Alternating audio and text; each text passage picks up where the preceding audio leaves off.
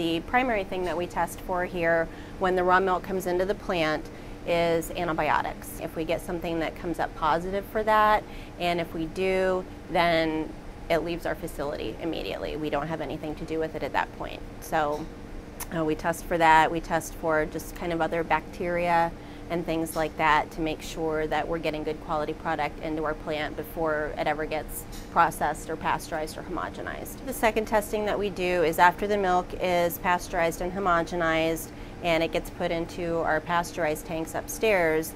As soon as the processors get it up there, they bring a sample into the lab, and the machine down there we use, and we check it for the butterfat because we want to make sure that the product is what it says it is. We want to make sure if it's whole milk that the butterfat is in a certain range. We want to make sure if it's skim milk, the butterfat is within a certain range. So we check to make sure that's good. We test it for flavor, and we test it to make sure there's no water in the product so that people are getting what they actually say they're getting.